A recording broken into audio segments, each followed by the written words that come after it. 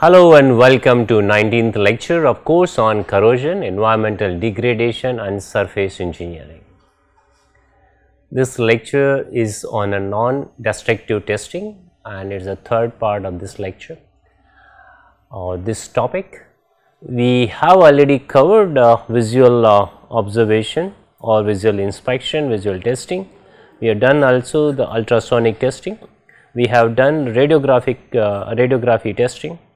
And we will not be covering magnetic particle testing and liquid penetration testing in detail. So, this you can see the left hand side, we will be just giving some sort of main features of these two testing, and we will be covering in this lecture eddy current testing and thermographic testing. Next lecture, 20th lecture, we will be covering the acoustic emission testing and stress strain DIC testing, which is emerging technology or emerging testing procedure. So, we have covered a number of testing and I am giving more and more lectures on non-destructive testing. Reason being, I believe that it is a future where number of startups can be started, and we really require many sensors, we really require very good algorithms to simulate the real environment, and now the new words is coming digital twin. So, this kind of techniques will be very useful to correlate what is really happening in real situation and how to correlate with a damage or surface degradation and really get a real performance. So, in one of my lecture earlier I mentioned that almost every design people do is a static design. They do not really look at all the dynamic characteristic or time dependence characteristics in complete sense. While in digital twin we need to compare both the things, so maybe what we have done earlier, now what is really happening every day, and then necessary modification should be made in a software design also, so that we can take a proper care, proper maintenance also. Now, coming to these two techniques MPT and LPT. So, what we are mentioning here to locate the surface or near surface faults in a material. If we want to use a magnetic particle test, then it will be used mostly for the ferromagnetic material. Non-ferromagnetic material we will not be able to use this kind of technology or magnetic particle technology. Another one is a liquid penetration test, is basically done for the surface. Subsurface we will have some sort of doubts about this technology. So, now coming to the MPT, the magnetic particle test, what we use there, we use the ferromagnetic materials particles. It can be iron, it can be iron oxide. However, as per my knowledge, if we use a pure iron, then the results will be far better compared to the iron oxide, and because of the retainability and then even the magnetic field which will be generated with the ferromagnetic particles. So, ferromagnetic particle we can use iron or iron oxide, and they are been spread generally on object surface, and magnetic field is generated. Now, magnetic field can be generated using permanent magnet or electromagnet. Now, what is the advantage with electromagnet? That we can go ahead with a variable magnetic field also. Based on the current which is supplied to electromagnet, we can generate a variable field. So, electromagnetic will be a better option compared to the permanent magnet. Now, what is the really the characteristics of this system? See, whenever there is a fracture, whenever there is a crack, there will be disruption of north-south lines.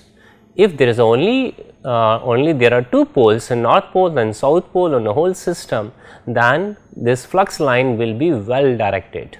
There will not be much problem. However, if that magnet breaks in a number of parts, then there will be many north poles, many south poles also, and that disturbs the complete magnetic field as such. And we try to figure out, is there a magnetic disturbance in a magnetic field or not. So, that is why I say magnetic field line will get disturbed if there is a defect or crack near the surface.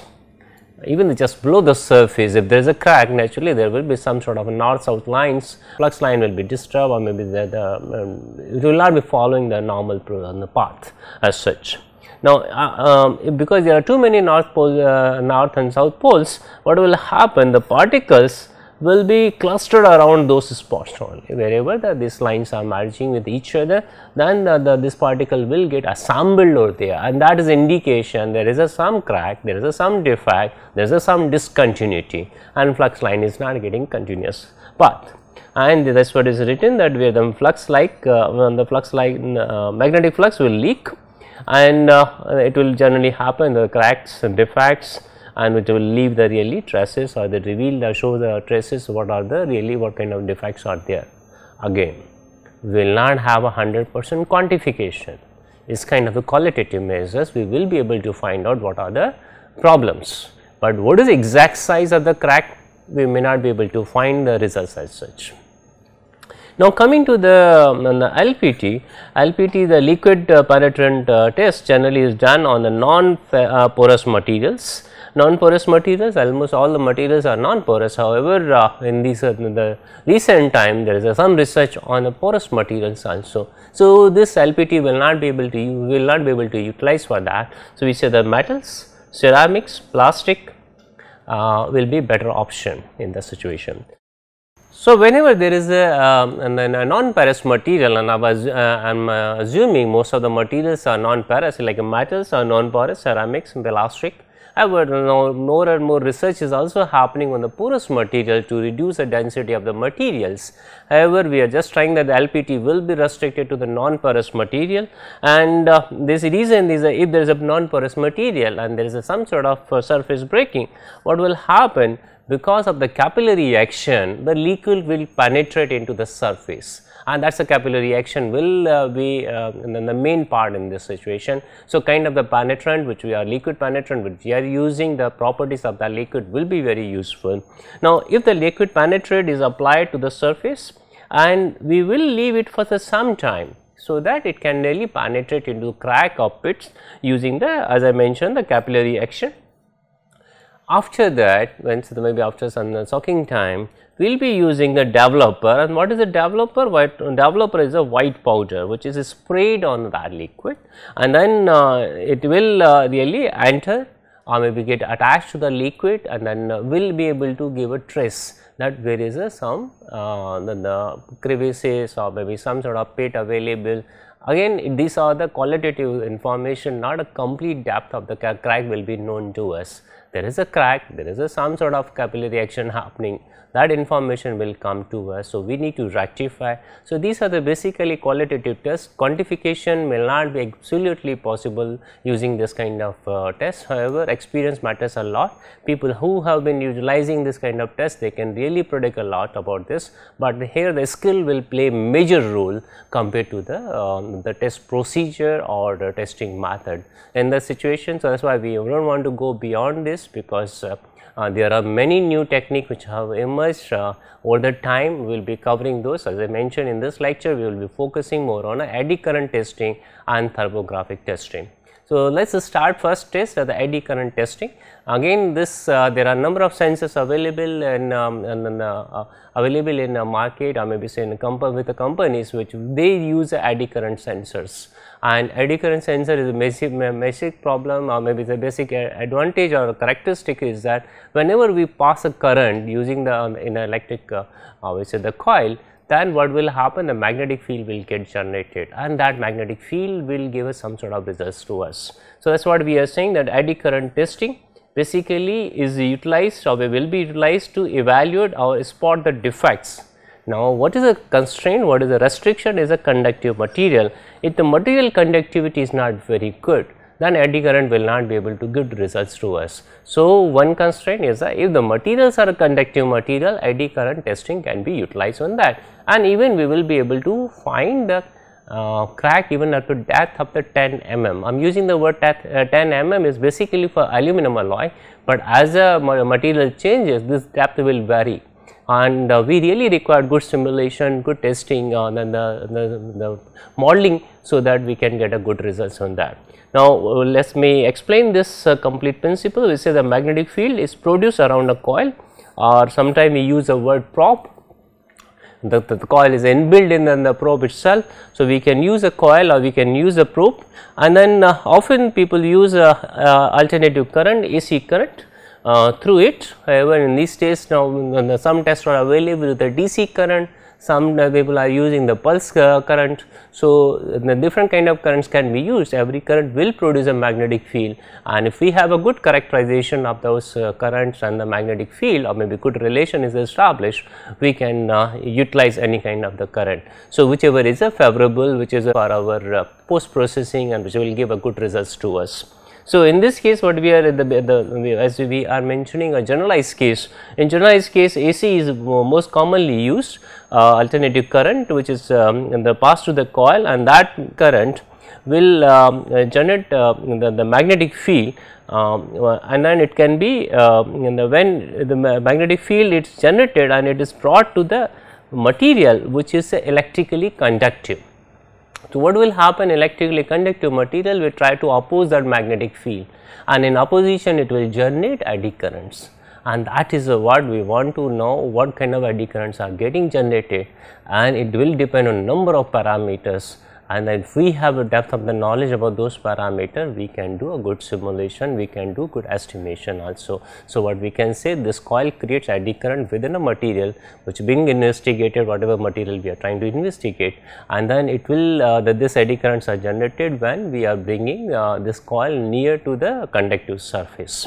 Now, as I mentioned, depends on the many parameters, like material properties will be a major issue, then what kind of electric current we are giving, and then what kind of the frequency we are giving to the coil, or maybe the current coil and the frequency, it will really affect our results too, or maybe say overall results. So, this is what we say, the eddy current generally will be generated.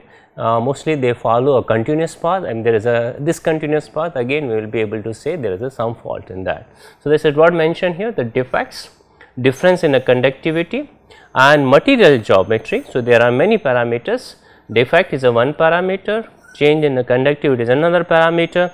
Change in the conductivity basically comes when the material is getting corroded, and whenever there is a corrosion layers keep coming on the surface, naturally its conductivity will vary, and we can estimate that also. So, if I know the aluminum conductivity, and then I know that something is maybe I am using aluminum, I am using the same sensor, and then that is well calibrated, but this is continuously changing, some multi layers are keep coming on the surface, or if the material is getting removed also, then we will know that there is a maybe the gap is increasing, maybe there is a material removal rate on a higher side, and then we need to keep a check. So, in short we say that defect will disturb, change in the material conductivity if you are able to realize, and even the geometry also, it can be rectangular, it can be cylindrical, naturally the geometry, change in geometry will also disrupt the eddy currents. And then if we are able to diagnose what is the disturbance in eddy currents, that will help to find out what is the overall problem with the system. This allows to detect defects and anomalies, whatever the differences in a material by analyzing. Basic thing is that we need to know what is analysis, how eddy current are supposed to get generated, and where there is a disruption, and try to analyze why there is a disruption. Is it because of defect? Is it because of the corrosive layer? Is it because of the removal of material? Is it because of the change in the geometry? So, if we have a good understanding about these parameters, we can really figure out what is happening to the surface degradation, material degradation. Now, I mentioned very clearly the eddy current testing, that is a short form we are writing, eddy current testing, ECT. ECT utilize AC current, as I mentioned. Now, frequency can be anything from 1 kilohertz to megahertz. Higher frequency will have a different character. If the portions are very thin, section are very thin, then we will go with a high frequency. But if you require a more depth of the eddy current, then I will go for a lower frequency. So, that is why we say the eddy current frequency can be 1 kilohertz to 2 megahertz. When it is flowing through the coil, it will create a magnetic field around that. Now, lower frequency can travel in a material. So, the depth of penetration will be a higher side with a low frequency, while higher frequencies are more attuned on the surface flow itself. So, that if I go for the higher frequency, it is very suitable for the thin section, because it will get attenuated on the surface only, or maybe the subsurface to some extent. So, depth of penetration will not be very high, Of course, there will be upper limit, there is a lower limit, and then we can calibrate according to that. Now, whatever the disturbance, I say the disturbance comes, and then if we are able to judge it, so then we can say that whatever in terms of voltage, in terms of frequency, in terms of current, if we are able to get results either through using the same coil in which current has been passed, or we can use a secondary coil also where the magnetic field is getting generated, and we can detect that and we can interpret. The way we have mentioned our ultrasonic testing, we can have a true sensor opposite side of the surfaces or the maybe system, or on the same side one sensor. So, it can transmit the waves and can receive also waves. So, in the similar kind of thing, we can have a 2 coil or we can have a 1 coil also. The 1 coil, that means it is sending and then receiving also, both the things are happening. Of course, it will overall economics will be there, but naturally the control circuit needs to be very costly or maybe much more complicated compared to the 2 coils. So, this is the merits and demerits of single coil or double coils. Now, different company use a different kind of principles, then depends on what is available resource and what we want to achieve, whether cost is the main criteria or lesser complexity is the main criteria. We can choose what kind of sensor will be useful to us. So, now this slide shows a broad view of eddy current testing. What has been shown, this is some sort of electromagnet. You are able to see these are the coils and then electromagnet, and when we are passing a current, AC current into this, and we are able to see the blue color line, these are the magnetic lines. It can be north poles or south poles, and then there is a continuous line, there is no disturbance. Now, this is electrically conductive material. When the coil comes near to that, we are able to see these are the red color line, the circles, this is the eddy current which is getting generated there. Now, if there is any flaw on the surface or on subsurface, there will be disruption in a generation of eddy current, and that has been marked with the yellow color portion. So, that is why if we this is the same thing has been written, what is the basic principle is induced in when we send a current or induce a current into the coil, it will generate a magnetic field, and magnetic field had been shown in a blue color line in all 3 electromagnet 1, 2 and 3, all 3 it has been shown with the blue color. When the coil is placed over the conductive material, means the separation is not significantly high and this is very near to each other, then what will happen, there will be opposite alternating current will be generated, and what we are using the word eddy current, and that has been shown in a red color. This is the red color has been shown over here, will be generated. And finally, as I mentioned, if there is a defect in a surface or on a surface or under subsurface, so maybe then the defects will disturb the path of the eddy current, that has been shown in orange color or yellow color, and this disturbance can be measured by the coil and then calibrate, and then maybe different type of cracks will give a different result, different type of the depth of the crack will be also revealed. So, it really requires a lot of data, good algorithm, and to give the good results. So, that is why when some students want to start a new company, this is one of the very hot area where the more and more sensors are required, more and more non-destructive testings are required, so that we can really come up with a sustainable solution. Using the word sustainable solution, if the component or system goes for the double life or triple life after 4 times life, or maybe it does not cause any failure, or even cause a failure, but it is not a catastrophic failure, those kind of solutions are really required in the present time. If you are able to achieve using this kind of improvement in the sensors or improvement in technologies, that will really give a good kind of a company or good startup as such. So, that is why I am trying to elaborate on this. Now, the 3 boxes are also there, which say that eddy current in a material with a greater conductivity, if the material conductivity is higher side, we will get a better and better response of the generation of eddy currents, and better performance, maybe the better and better strength of the signal. Naturally, the signal to noise ratio will be very high, or in just opposite, the noise to signal ratio will be very low. That is where advantages come to us, and that is why we want to use a more and more conductivity of material, so that we get a better and better results. So, this is what has been mentioned. However, flip side also mentioned that if eddy current generated by the low conducting material are weaker, so that we will not be able to get a good response. So, if I am changing the material, even I am changing the nano composite of the material, even I am using 0.1% of additional material, maybe say even nano composite, the possibility is the electric conductivity may change. It may enhance, may decrease, but we really require a calibration constant for those material. That means, whenever I choose a new material, I need to have a calibration constant that should be utilized with a device, so that overall the results can be estimated in an appropriate manner. So, this is the calibration constant is important. Another side where we say that magnetic permeability also, materials magnetic permeability also will be important, because it really indicate what will be the depth of eddy currents travel.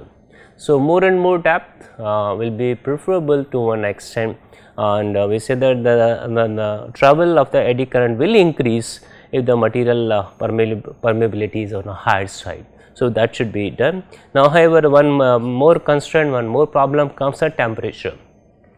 Increase in temperature will reduce the magnetic field, and then depends on the material whether thermal conductivity, electric conductivity will increase or decrease. So, what you can say the temperature affects electrical conductivity and magnetic characteristics of the test material.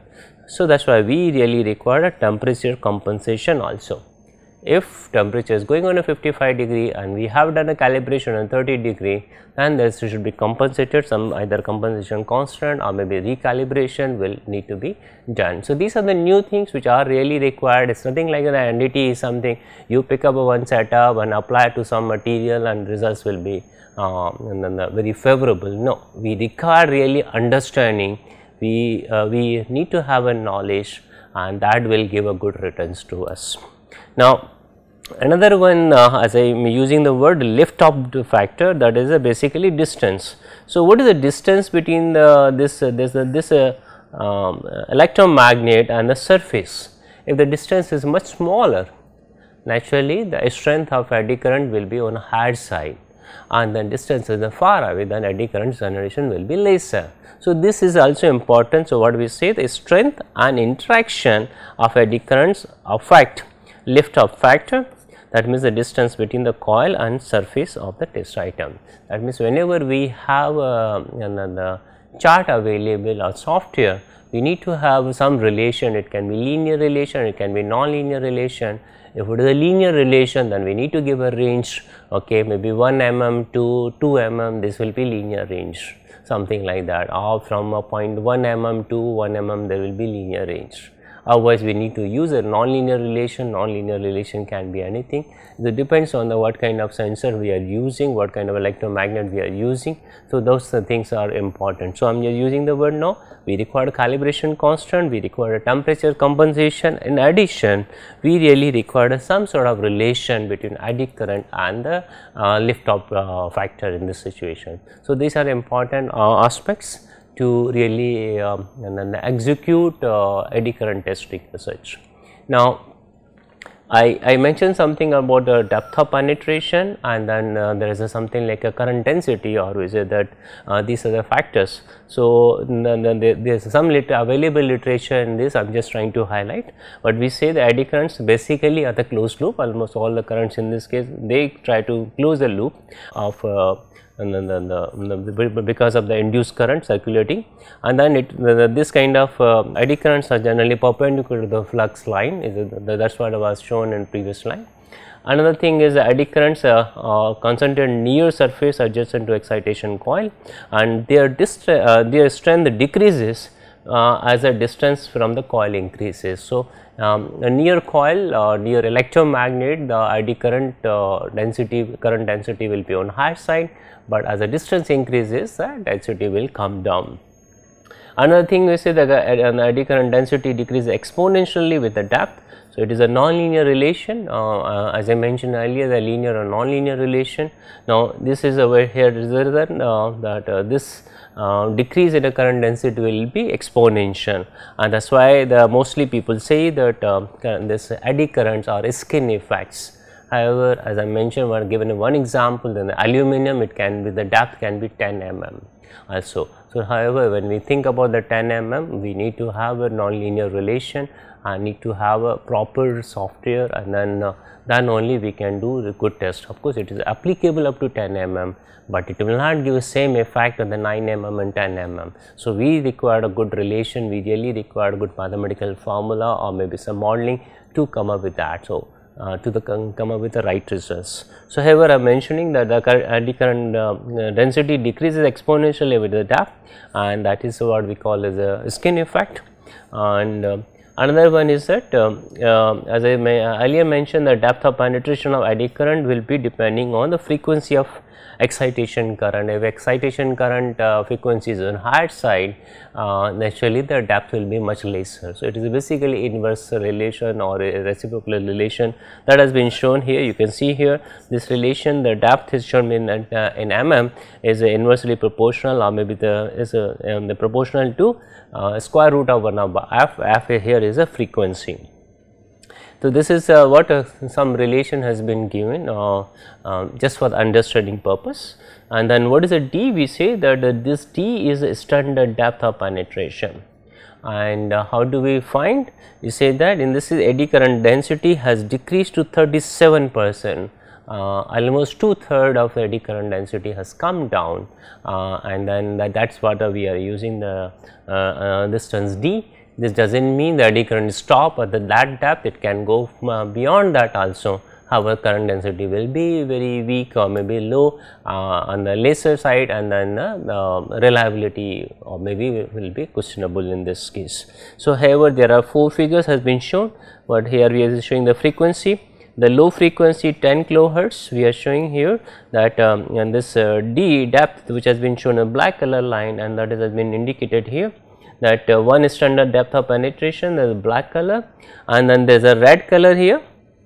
This has been shown the 3 standard depth, and then what we are showing, this is the EC density. So, EC density has been shown with the big dots and black colored dots, and frequency penetration has been shown with the blue colored dot. You are able to see these are the blue colored dots as such, and then these are going down, and then this is what has been mentioned. Now, look at this one, medium frequency 1 megahertz, the D is above the surface. That means this is not a good option, this is also not a good option, this is also not a good option.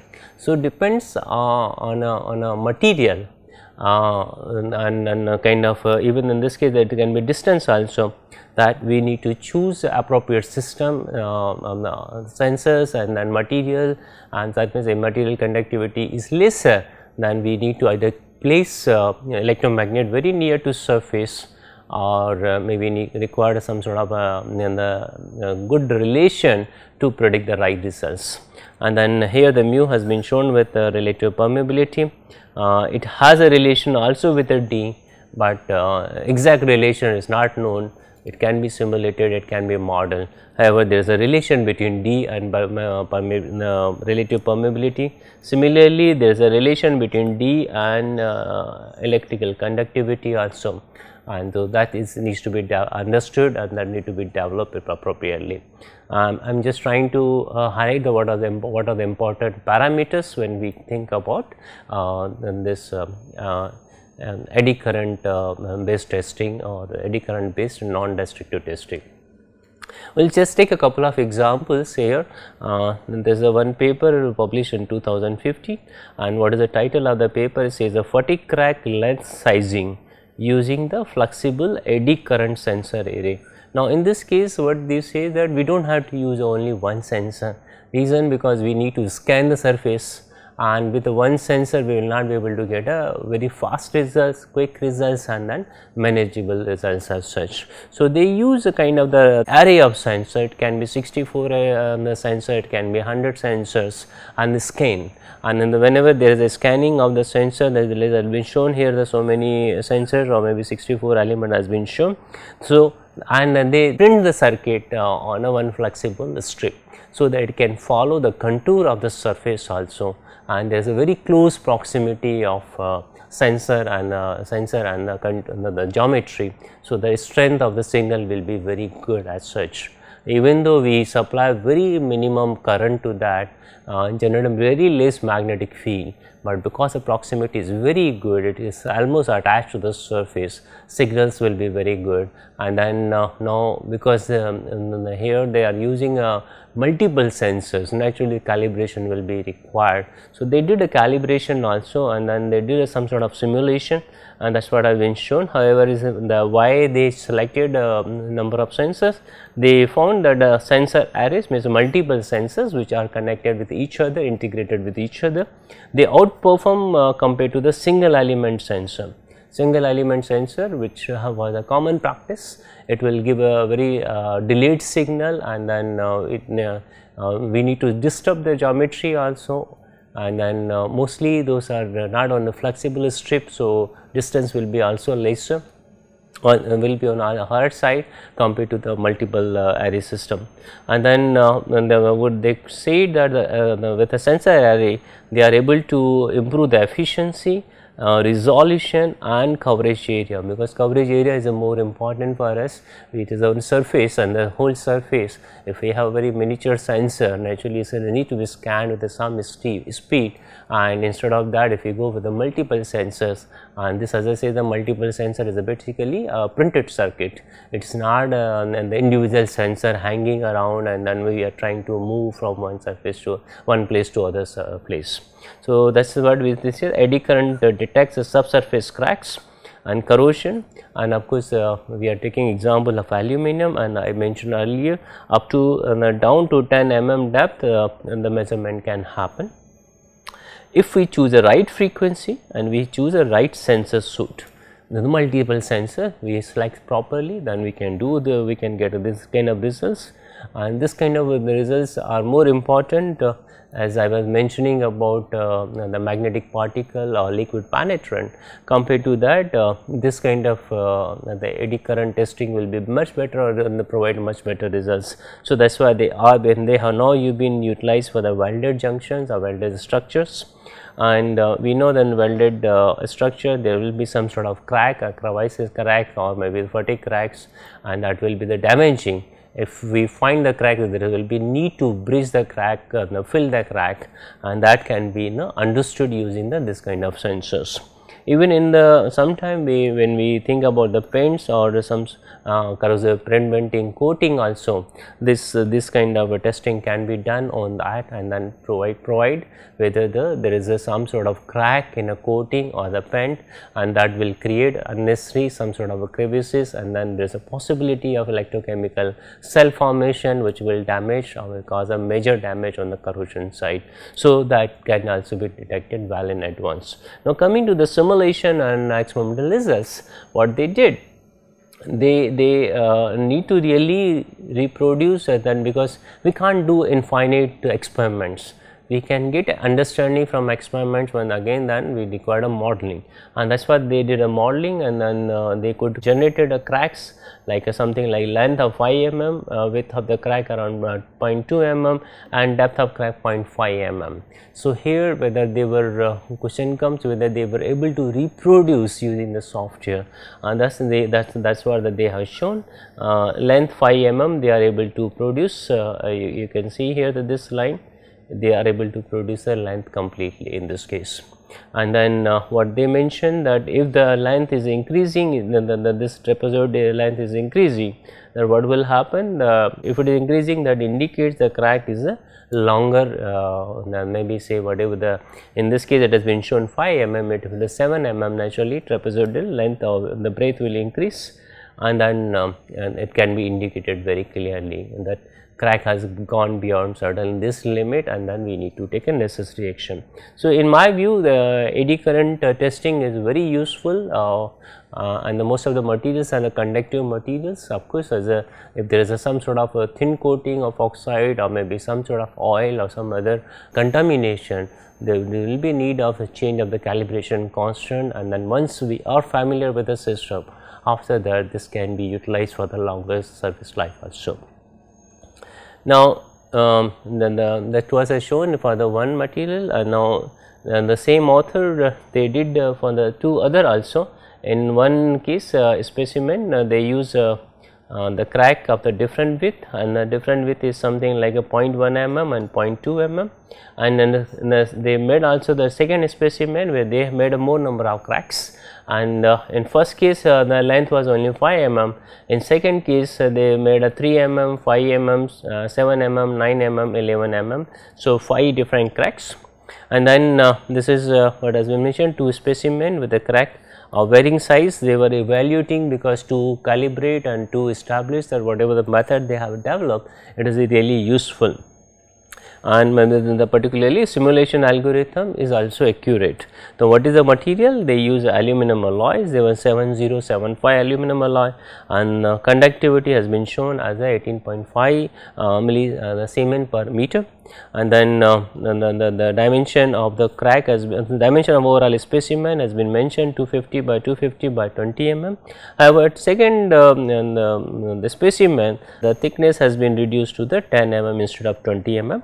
And then the crack 1 and crack 2 has been also mentioned, as I say 0.1 mm is a 1 crack, and the crack 2 is a 0.2 mm. While coming to the 5 cracks, they vary only the length, they kept the depth and breadth same, 0.2 mm and 1 mm, and you can see the simulation results, and we can do a more simulation, the increment decrement can be done. However, these the experimental results are showing with the red color star, the results have been shown, and then they say that whatever they have generated, that is really giving good results. So, mathematical models are important. Of course, mathematical modeling cannot be done completely in this course. We will try to give a very simple relation so that we can have a better understanding, but every system will require a different kind of mathematical model, and even the situation need to be accounted, all the variables need to be accounted. That is why more and more experiments will be required, but not infinity. And then a simulation, if we are able to reproduce the experimental result, that can be frozen. So, we need to have a first understanding, then choosing a particular situation, then those kind of experiment can be done, maybe some iteration, and finally results will come out that will be more sustainable, will provide a good sustainable solution to us. Now, we talk about the normal case. Now, what will happen in case of the corrosion?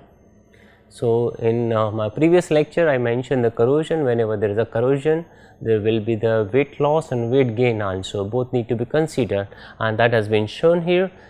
This in the figure A has been shown, there is an electromagnetic coil, there is a steel surface, and then there is a maybe some sort of coating in between also, there is a possibility some sort of air gap, that is what has been shown over here, air gap. Now, what is the second case? It has been shown, then there is a possibility of corrosion. Now, whenever there is a possibility of corrosion, the thickness will increase. If the thickness is increasing, naturally the depth will change, and we need to predict that there is a depth is changing, which is very rare case, and something maybe there is a corrosion. So, that is an indication, and then of course, thermal conductivity also will electric conductivity also will change, magnetic permeability also will change. So, those parameters need to be accounted, and another thing is that these materials are porous. And the corrosive materials are porous compared to the steel surface. Naturally, that porosity will also need to be accounted. Now, in the third figure, the C figure, it has been shown that material has been removed, and then there is a material loss. In B, we have shown the material gain. In the C, we are showing the material loss. And here, to predict, and then the modeling can be done as a media, or maybe air, or it can be infinite thickness or small thickness, or the real thickness can be accounted. So, there are 4 figures, and the 4 ABCD has been shown. So, what we are saying in and then the A, we are showing uncorroded steel, B corrosion with a thickness increase, C corrosion with a metal loss, and then and the D corrosion has been replaced by air. That means, we are trying to take air property with a modified conductivity and then permeability as such. So, if I try to explain this, what you say, there is in steel what will happen? There is a possibility of iron oxide formation, there is a possibility of hydroxide also. In case of if there is no dry environment, no moisture, no the water content, then iron oxide will be formed. However, there is a possibility of water, then hydrolysis will occur and hydroxide will be formed, and that has been mentioned in this case. Now, why we are mentioning this? Reason being, there will be change in electromagnetic characteristics because of the corrosive product. Now, just for the example, hematite, we know that the alpha phase of iron oxide, magnetite is the Fe3O4 and have a more exchange of the electron, and magamite is the Fe2O3. These are the kind of product of the steel corrosion. And then we coming to the hydroxide side, we can get a ferrous hydroxide, we can get a ferric hydroxide, or geothite also we can get in this form. Now, what are the electric characteristics or electromagnetic characteristics, change in electromagnetic characteristics? What we say, the hematite is a kind of a semi-conducting material, and then the geothite will have a lesser conductivity compared to hematite. Even though steel surface is same, magnetic permittivity should be same, but because of presence of oxygen, or there is oxide formation, or because of presence of the water where the hydroxides are formed, the conductivity is changing. That is why it is shown that geothite exhibit a lower thermal conductivity compared to hematite. Now, magnetite has a higher thermal conductivity, reason being it is a more number of electrons are getting transferred. Here Fe3 we go ahead with compared to Fe2 ions. And megamite is a kind of ferromagnetic material, and then however, the last one, which is a magnetite, exhibit a kind of permanent magnetism. So, steel is not permanent magnet, but magnetite, which is a kind of a corrosive product, it can act as a permanent magnet, and is a ferrimagnet, or maybe weak permanent magnet. Is not a neodymium iron boron kind of permanent magnet, is a weak magnet is, but it will be retainability will be there. So, the kind of the sensor which we are trying to use, it will be different. And then we see that these iron oxide and hydroxide are lesser dense. Naturally, again the properties will change, these are lesser dense compared to the pure steel, and then another possibility is that volume will increase, and then because of the water absorption, because of oxygen absorption. So, the layer thickness is going to change. Now, initially the corrosion layer will thicken it, and over the time it will thin down. So, increase in the thickness, decrease in the thickness. So, when we are using this kind of techniques, we need to account all those factors. We should not say, oh, suddenly what is really happening. These are the kind of characteristics. If we know the mechanisms of the various process, we can really understand, and we can go ahead with the as I say that when the development of software or development of the code which can incorporate all those things. However, in this case they use a pulse eddy current instead of AC current as such, and then as I mentioned, it requires a response according to conductivity, right conductivity of the material need to be accounted, permeability also need to be accounted, and material thickness need to be accounted if you want really right results. Now, and then we come up with second example on corrosive testing as such. We say that how do you calculate early stage corrosion as the thickness increases? These are the questions. Will the performance of a steel sample differ if they are coated? If I provide some coating on the surface and try to reduce the corrosion or try to reduce oxide formation, will it work? And that too in a sea environment, in marine environment. And finally, when there is the test was carried out, finally they say no, even the coating on the coated surface is not able to prevent marine environment situation. So, this is what they mentioned, and then of course, they made all the plate samples, and the reference has been taken from this 2012 publication, where they say the steel corrosion characterization using the pulse eddy current system. That is what they have done.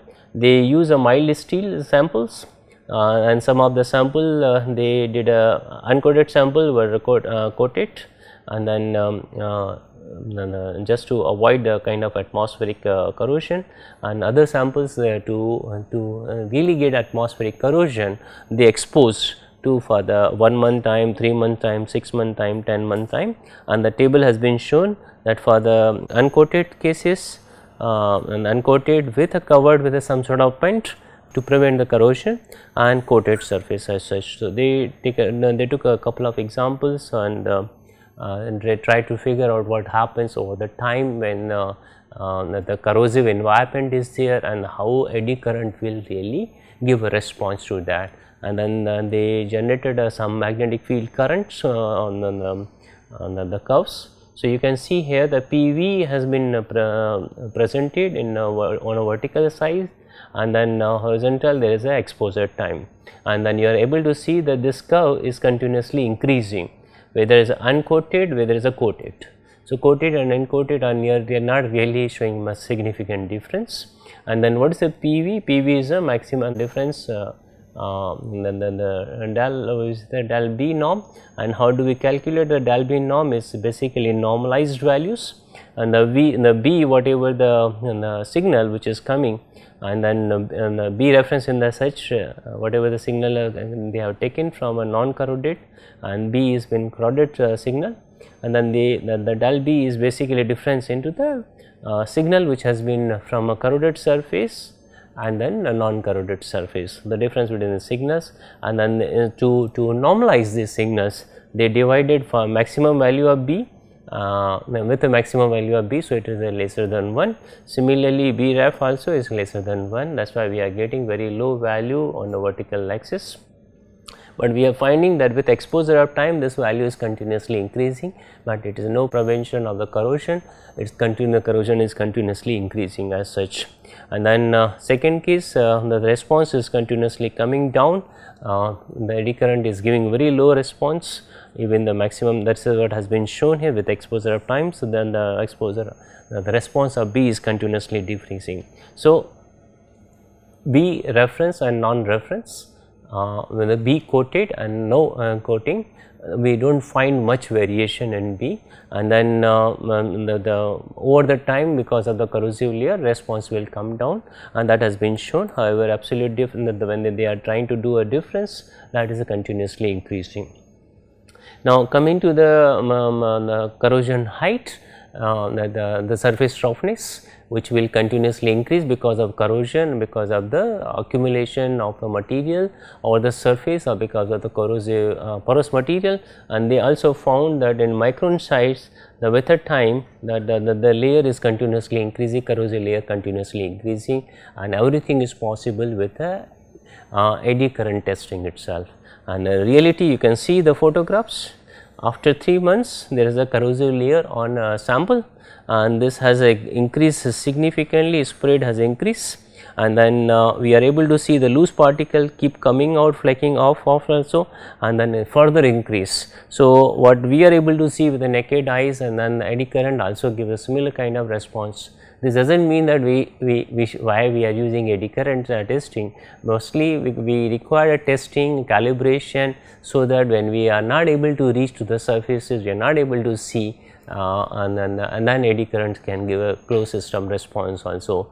Surfaces which we are not able to see, or surfaces below, there is a subsurface crack, same thing must be happening. If the crevices corrosion is happening, the same process will occur there also, and eddy current can give a response. Naked eyes or maybe visual, and the visual technique will not be able to help us. So, from that point of view, I can say the eddy current testing is a good tool and then should be utilized, and there are more and more chances of opening company and getting better and better results, because this kind of testings are continuously required. Even if we want to do some innovation, want to change a material, change a process, or utilize the same material for new application, this kind of testing will build a confidence, it will really give a good results to us. So, what we are saying, the correlation between the pulse EC property and exposure duration need to be established. Of course, these author have established, and that is why they are showing, and of course, it can change material to material. So, what they have a given relation not necessarily will be the same for every material,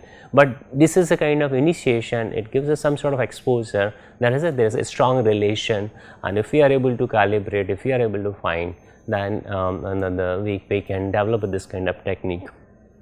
So, this is a useful we can estimate the relation is known, the future corrosion rate estimation is possible, and many times even early detection of crack can be identified, or we can evaluate well in advance. Now, this is what we have covered for the eddy current based testing. Now, we are trying to cover the second testing, that is a TT. Basically, we do not use the word infrared here. Of course, that overall technique name is infrared thermography testing. However, in bracket I am writing TT because short form it is known as TT testing as such. And now, what we do in this test, it is again same kind of take an image and do analysis. In this situation, we use infrared cameras to detect and see distribution of temperature. Now, why we are giving a temperature distribution emphasis? Reason being that with the heat, infrared will come out, and with the naked eye we cannot judge, we cannot observe, but with the camera we can capture, we can analyze that, and that is the overall test technique. So, in this case we use infrared cameras to detect and see distribution of temperature across the surface of object. Now, in this case camera captures infrared radiation which is emitted from a surface, and then because we are not able to see the infrared radiation, what a camera does, it changes to the color, and then they give a color coded image, or sometimes use the word thermal mapping, and thermal mapping we can see. So, from invisible thing this camera gives visible things to us, and then even though it is an indirect measurement, but we can get a kind of good correlation with that, and we know that there is a principle that every object having temperature above absolute 0 will emit infrared radiation, and as the temperature increases IR radiation will increase continuously, and we, as I mentioned, the human eye cannot see IR radiation, and then that is why there is a need to convert this radiation into something which we can see, and that is why this technique convert to the thermal map or color coded images. Now, what are the correction factors which are required? Naturally, again there is an environmental temperature coming, so compensation difference will be required. Emissivity of the object again will be important, emissivity of the object will be different. Many times these kind of products are painted with a black color, so the emissivity increases. And another thing is that what is the distance between the camera and object, lesser the distance better the results, but we cannot, there is something rotating, we cannot keep a camera directly in contact with the surface. Naturally, we need to keep some distance, and what is the distance, what that difference will bring the signal. Naturally, we need to work on the difference in a signal, not an absolute signals. Another thing, as I say, that this infrared thermography can detect the anomalous the variation in a heating pattern, misalignments and damaged components. If there are particularly mechanical system, or if there is some sort of difference in material, those can be can seen. If there are cracks, or there is some sort of pores, or there are some sort of voids in a surface, those also can be seen.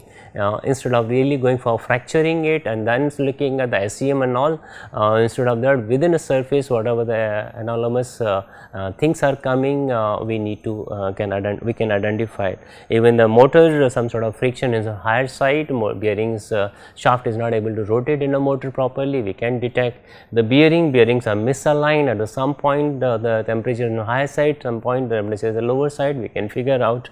Or if there is some sort of a leakage, maybe even the liquid is leaking out, we can identify it with this kind of thermographs also. Now, thermal imagers can visualize the surface temperature, and one important point is that often we feel that thermal image can give a complete shape. No, it is not, it gives only the temperature variation, it can really map the temperature, but it cannot really map the complete organ or complete object or something like a complete system as such. So, there is a possibility of some difference in this. Even the word is image, it does not mean that this camera is able to see, able to find the infrared radiation and convert infrared radiation to the thermal map. So, we find only thermal maps, we do not find real object as such. So, it is not image as such, however, we are using the word thermal imaging and visualization from that point of view. So, camera cannot see inside, it can only give a thermography. Now, how this infrared thermography works? It is very simple. We say that we throw infrared to the object can be even human body as such, and then we find some sort of thermal mapping, and then thermal mapping can be given this kind of. So, this is what I was trying to say. Even the image is something like that, but I will get a thermograph something like this.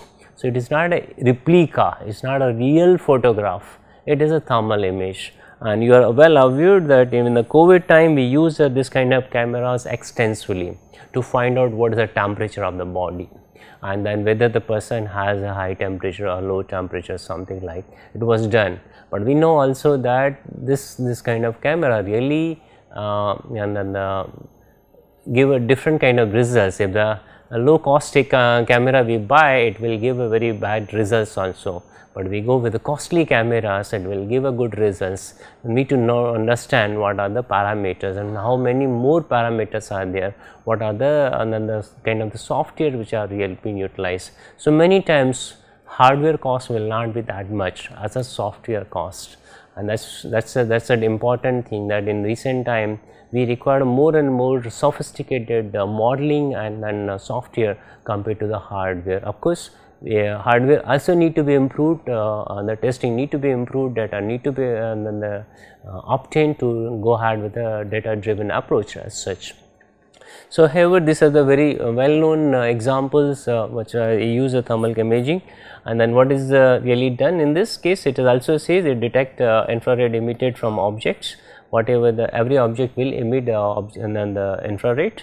Of course, so first we are throwing some sort of spectrum and maybe some sort of light, and then here it is shown that the infrareds are coming from this person and getting captured on the camera, and then the final display is coming as a thermal mapping of the system.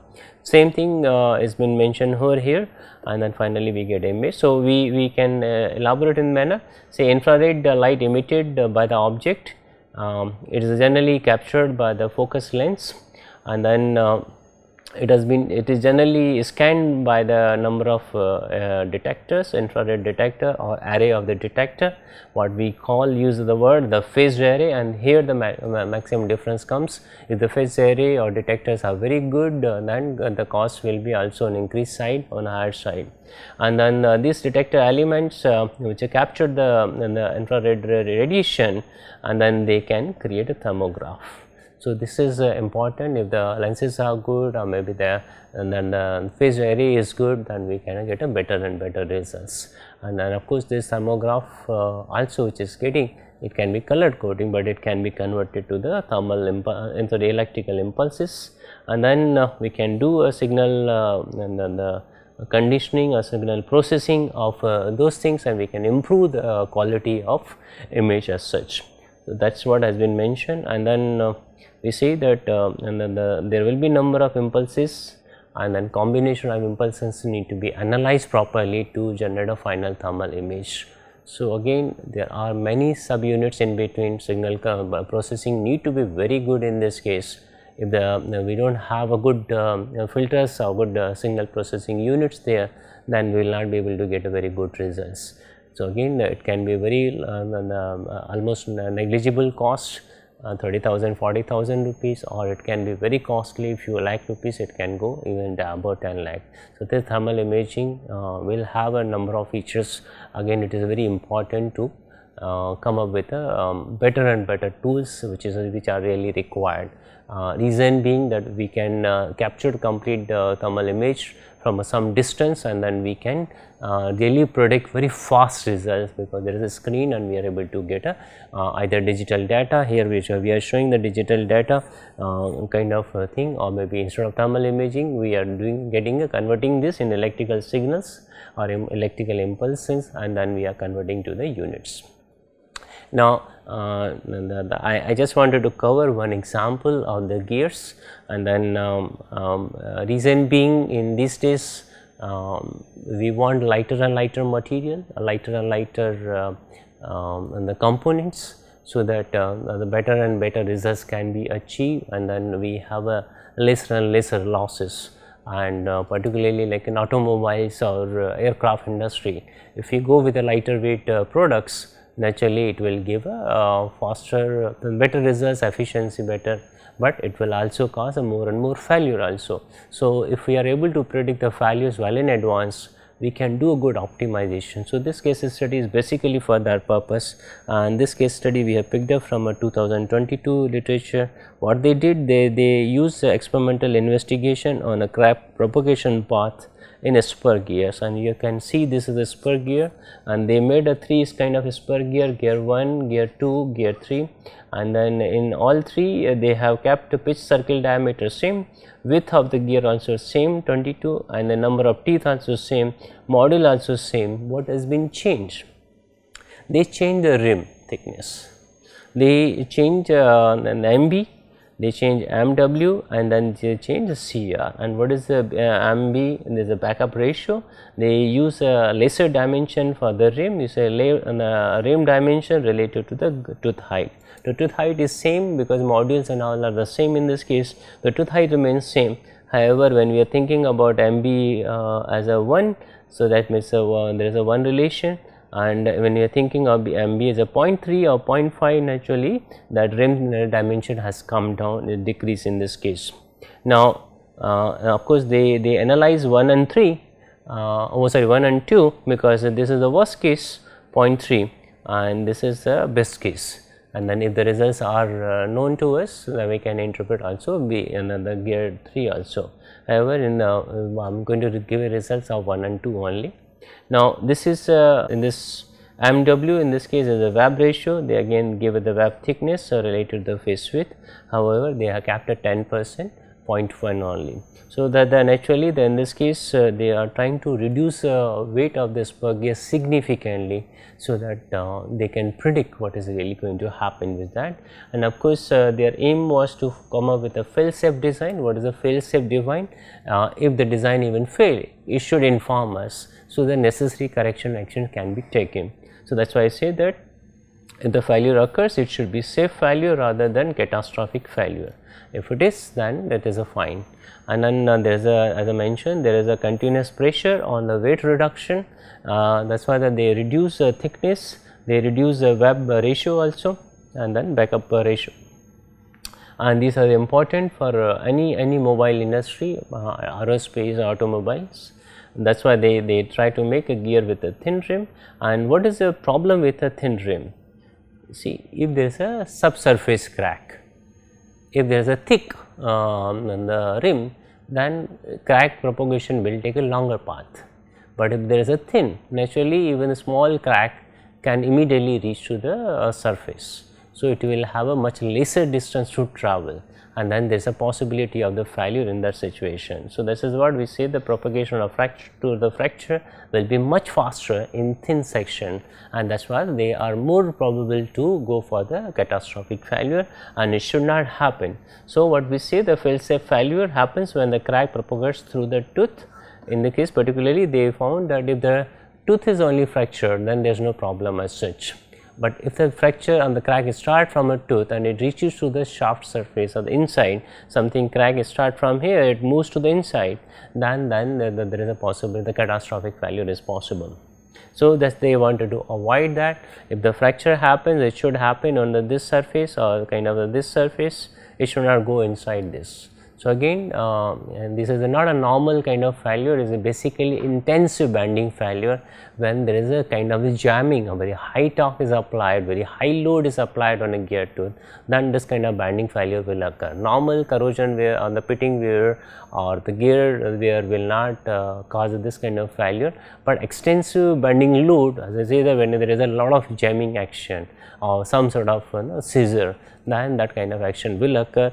Or maybe suddenly very high torque comes, very high load comes, then this kind of failure comes. However, we are trying to figure out how the infrared thermography will work. So, then this example is good to explain that.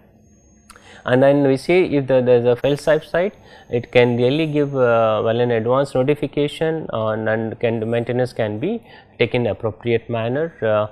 However, there are continuous, as I mentioned, that there is a continuous trend to go for better and better material. We go for the better and better inspection, and then if we know well in advance, we have a good tools or mathematical tools or simulated data or maybe the experimental data, then we can go for the better maintenance practice also. So, this is example is for related to that, and then what they did, they use a kind of fatigue testing machine where bending related tests were performed, and then they had an inbuilt punch to impact pulse loading on a gear tooth. So, it was not a real gear mashing, it was hammering the gear, so that there is a failure of the gear tooth, and then they showed this kind of thing. So, this is kind of a fail safe, and then the kind of the cracks are going to develop in this side only. So, that the failures will occur according to this, and then they feel that a removal of the one gear tooth is a fail safe side. However, if the crack is initiated over here, you can see crack here, and if propagates inside, then that is a disadvantage. So, that is why they wanted to avoid, and then they found when they are making a thin the rim, then the crack propagation happens towards the surface to the root side or inside of towards the rim, which is not correct. So, that is why the corrective actions are required. So, I am just explaining that what they have done. They use a thermo camera to monitor the heat profile on the surface tooth root fillet zone. So, they knew exactly where the crack is going to initiate, because using the pulse loading, and then they were using the punch and impacting only the one kind of surface. So, they knew exactly where the crack is going to initiate. So, they could fix a camera there and observe how the crack is getting initiated, how the crack is progressing, and maybe the gear 2, the crack was progressing towards inside, while in the gear 1 it was progressing towards a tooth removal side. So, tooth removal is okay and for them, and crack propagation inside is not correct. So, in this case both the gear reference and the reference specimen, because as I mentioned, atmospheric temperature is also important, because we are looking at only the temperature difference. So, whatever the reference, they must choose the material, and the gear materials they use in the gear and reference material, they spread a black paint so that emissivity comes closer to the 0.95. So, more and more emissivity of the material, it will be giving a better and better signal to noise ratio. It will give a precise temperature measurement or precise temperature reading as such. And then this is about figure 5 they have shown. Left image is related to gear 1, this is what I mentioned here. You can see the failures coming here, but it is a kind of ductile failure, and it is a crack is propagating to the tooth failure side, it is not going to the rim side, while in this case on the right hand side it is progressing inside to the rim. So, that is they do not want, this is what they have tried to show. And then we say that this thermograph to monitor the surface temperature profile during the bending test, they use it, and then what they collected is something like a surface heat map, which can really indicate where is a discontinuity in a crack. So, that discontinuity in a crack was identified. It is shown here, something like a crack here. Of course, my pen color and the tooth color is same. So, that is why it is getting merged. And then another thing is that if you want some sort of innovation design in material, this kind of approaches are important, this kind of experiments are important. So, we will continue the non-destructive testing topic in our next lecture, and probably we will complete this non-destructive testing in lecture 20th. Thank you.